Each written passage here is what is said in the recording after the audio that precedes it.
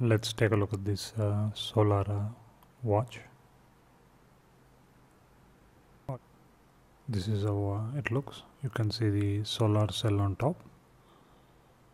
Again, it has a unique display that scrolls. Whenever it scrolls, you want to get to the time, all you need to do is press this, and it displays the time with seconds. Again, if you want to go to the date, you just press this and it will give you the month, day. It even has a stopwatch.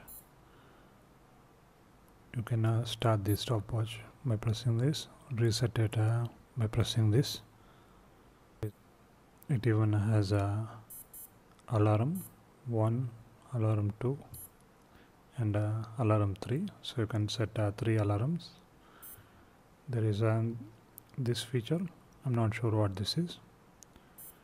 Again, you can change the timing by holding this for a few seconds, and it starts blinking. You can have it either in 12 or 24 hours. Again, year, date, even has a light so that you can see it in dark. There is even a special mode where you can choose between 3 different styles. Mode 1, where it just scrolls.